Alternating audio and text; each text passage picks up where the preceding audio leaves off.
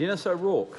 Mr Speaker, I will agree with Mr Clendon on one thing, and that is that the original legislation should have gone through the Justice and Electoral Committee, which does specialise in this kind of legislation. I think it would have, without intending any criticism of the Social Services Committee, it is not used to dealing with this sort of legislation as the Justice and Electoral Committee does.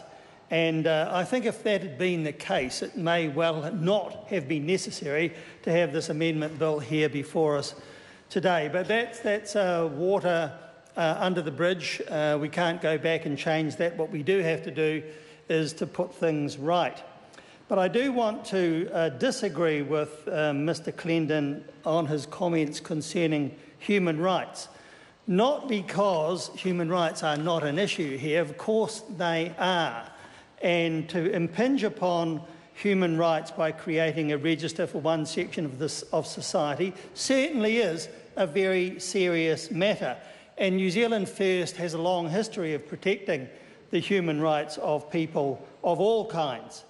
But this particular infringement, if I can put it that way, on human rights is actually justified. That's right. And when it is justified, properly justified, it is always acceptable to limit human rights reasonably in relation to the harm that the group or person may do. Yeah. So there's a balancing effect to be put in place here, and I think that the original legislation actually does do that. All it does, after all, is to create a register to assist the police and corrections to monitor the people who are subject to the registration. And that actually helps the people themselves as much as it helps the community. So I think that the benefits gained in this case by registration far outweigh the human rights limitation which would be imposed in the circumstances. And I also want to say this, Mr Speaker, that New Zealand First has an absolutely zero tolerance approach when it comes to child sex offenders. And we will do whatever it takes to make sure that their offending is absolutely minimised. And that's why we supported the original legislation and why we will support this amendment bill.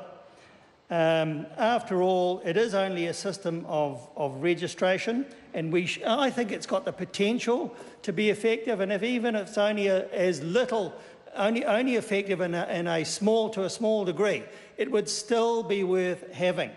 We must do all that we possibly can to minimise child sex offending in the community, and a system of monitoring and registration for that purpose is justified, and I don't think there is any good argument why that shouldn't happen. So we don't accept the Greens' position against registration in the first place. We think it's a good thing and it should happen.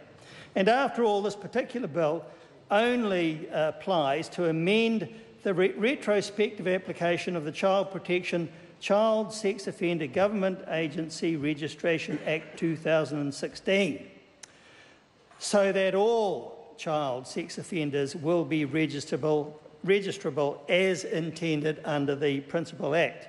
And under that Act, it was intended that registration would be for all offenders subject to imprisonment, to include post-sentence orders relating to qualifying offences, and those yet to be sentenced when the Act came into force, who would have been registrable offenders if they had been convicted after the commencement of the Act. It was intended to do all those things. But it's now been revealed, to my surprise I might say, that that legislation was thoroughly defective. And there are, in fact, 3 groups which are identified in the bill, and I'm not going to go through all of them, 3 groups which are not covered. And they number, we are told, approximately 130 individuals. And that's a very serious issue. That's a significant number of people who should be under the Act. So New Zealand First certainly does want the Act amended to correct this, because it's important that child sex offenders who are serving a qualifying sentence or are still subject to any conditions or requirements relating to that sentence or were yet to be sentenced for a qualifying offence when the Act came into force on the 14th of October 2016 must go on to that register, And, Mr Speaker, there's a need to bear in mind that the purpose of the Act in the first place is only to provide police and corrections access to personal information which will make it possible for them to proactively monitor individual child sex offenders' risk of reoffending while in the community, and provides an opportunity for the sharing of registered child sex offenders' personal information with other government agencies. And the point here, Mr Speaker, is that that will assist greatly those agencies to carry out their duties in terms of monitoring offenders in the interests of public safety.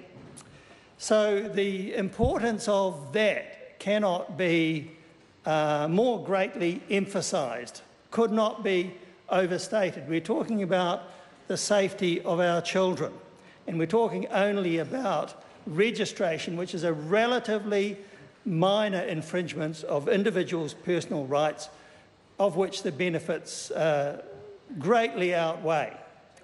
And so we as MPs, Mr Speaker, must be vigilant to make sure that the law which was intended to operate, as in the principal legislation, actually does operate in the way that was intended. We've found that it does not. This bill is absolutely necessary to correct that, and New Zealand First will therefore have no hesitation whatsoever in supporting it. Jonathan Young.